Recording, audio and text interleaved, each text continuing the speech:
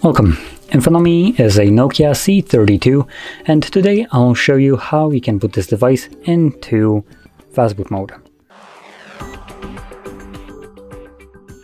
So to get started, we'll need to turn off our device by swiping down and selecting the power options from the bottom right here, and just choose power off.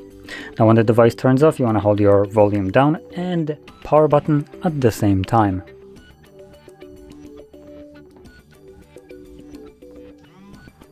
Now when you see the Android logo, you can let go of, well, I guess both of them, because we already have Fastboot mode right here.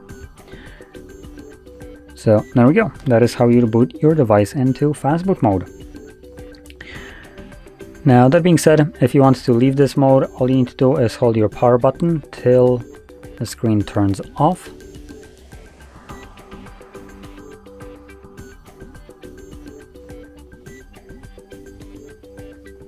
There we go. And once you let go, or once the screen turns off, you can let go of the button and the device will boot up on its own. And there we go. So, if you found this video helpful, don't forget to hit like, subscribe, and thanks for watching.